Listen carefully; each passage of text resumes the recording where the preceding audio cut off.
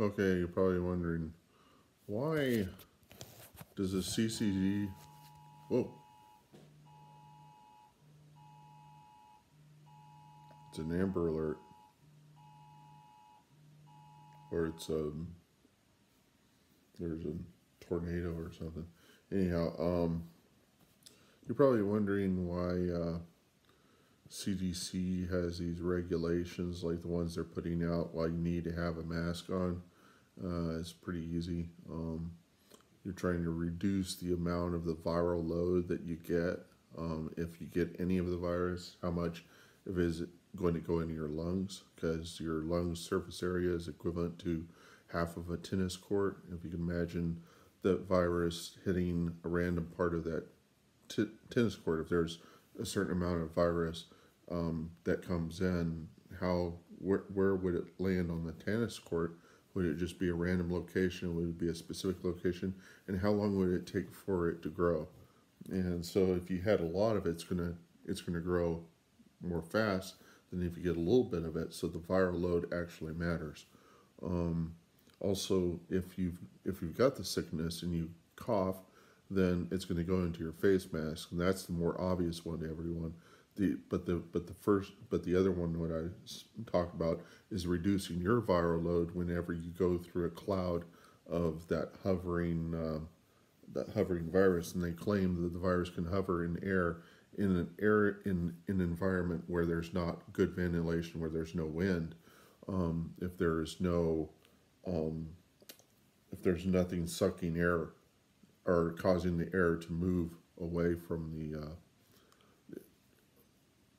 air molecules move really fast. That's what determines whether something's cold or hot, is how fast those molecules are moving. But the air current is what I'm talking about. The air current's going to move the virus.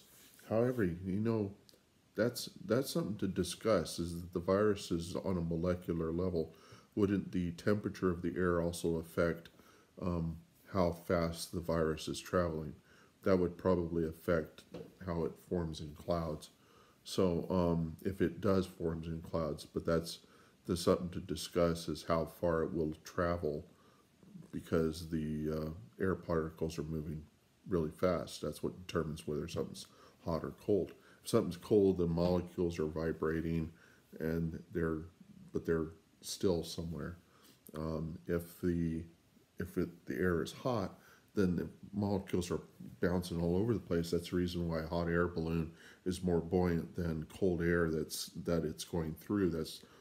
That's what keeps it up in the air, is all those air molecules bouncing all over the place like really fast. And if the virus is on a molecular level, then it's going to be affected by the temperature of the room.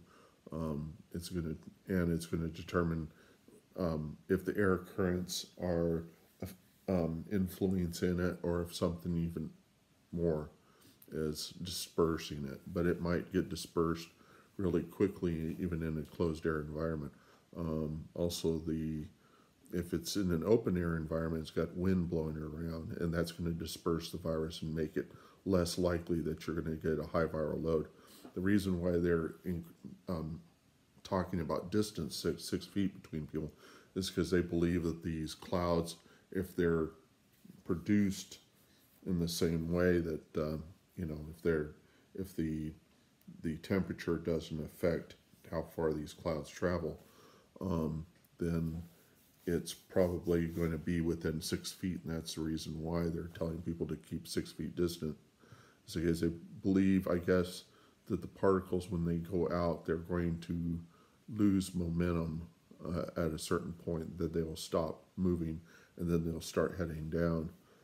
But it says that but people claim that it'll take the particles to fall about 6 minutes at room temperature. Maybe if it's colder, it'll probably, if it's colder, it will probably rise up because you're warm, and it's colder in the air. If it's warm and it's hotter in the air, then when it comes out of your mouth, it's going to be colder. It's probably going to go down faster. So during the summer, it probably won't spread as much as it will during the winter. Um, mean, well, during the winter it's going to go up. So, yeah. Anyhow, that's one concern. The other one I was thinking about was, let me see, what else was I thinking about? I had an idea whenever I came into this video, and now it completely escapes me what it was I was going to talk about.